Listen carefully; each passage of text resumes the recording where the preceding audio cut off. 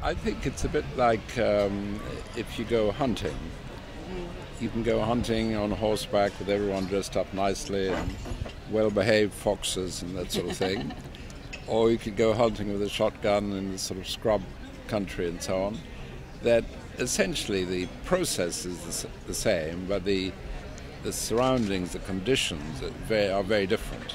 So I think PR and advertising are a bit like hunting in different modes. Well, one of the big projects I have is I'm going to set up a palace of thinking, because many years ago at the United Nations I tried to set up a group to develop additional fresh ideas, and various meetings, Kofi Annan, the Secretary General, at some of the meetings, and that proved impossible because they said we're not here to think, we're here to represent our countries, not to think.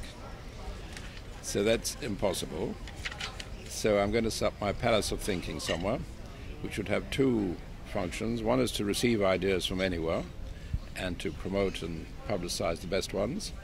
And the second is to host creative meetings or task forces on specific world issues. So I'm looking around for a magnificent palace in a country. It can keep its existing use, but it's designated the Palace of Thinking. And then the other thing which I might mention is I've just set up, it's just on the internet now, a Institute for New Value. Now, Institute for New Value is that if a corporation producing a product or service says we've got a new product or service, obviously anyone can say that, but or they could come to the Institute and the Institute will say, yes, this really is a new value. And there's three types of new value. There's new value original, meaning this has never been done before. There's new value change, meaning for that organization this is a change. If Rolls-Royce started putting television screens on the back seat or something. And there's new value revive, means it was an old value which died away, has been revived. So they can come and get an endorsement of new value from the Institute for New Value.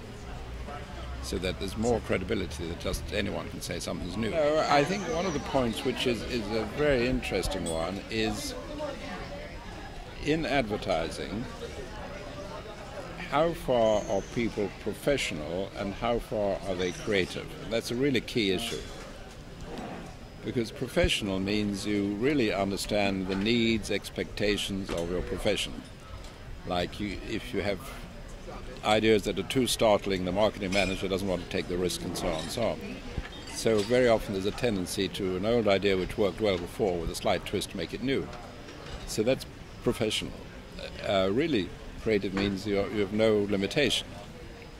And so it's a interesting point. Are they professionals or creators? And the other point, of course, which applies to creativity is too often, this is not talking about advertising, too often some creative people think that being different for the sake of being different is being creative, and the answer is no. When you're creative, once you get there, in hindsight it's got to be perfectly logical. It's got to be real value, real meaning. Just different for the sake of different may be okay for a visual artist, just create a style with something strange, but that's all.